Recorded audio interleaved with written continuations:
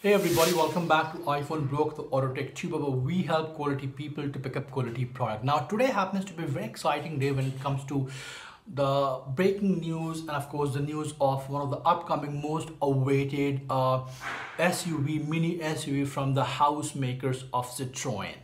Wanna know? Let's get started.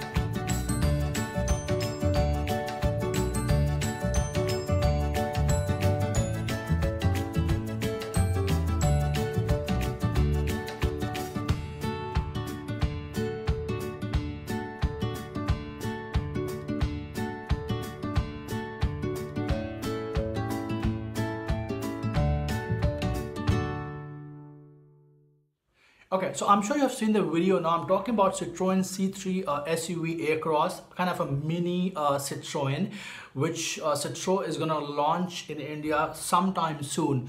And as per my latest reports and development, what I've heard from Citroen and of course the news and a lot of other options, that Citroen is planning to launch the Australian as well as the UK built model in India.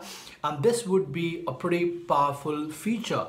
Make sure that are planning to launch, this is what they have revealed so far, they're planning to launch 205 Nm torque mini SUV, absolutely beautiful, gorgeously designed, full of luxury, full of class, lots of vibrant color, and the biggest selling point of Citroen is the suspension. So they have revealed that the suspension is what you're gonna get in Citroen, the main SUV, the same suspension is gonna be developed and built for the mini one. So people, those who are looking to buy, let's say, Kaiga, Kia Sonet and whatnot, hold your horses. I'm telling you, this could be a game changer in terms of quality, class, technicality, features, power as well.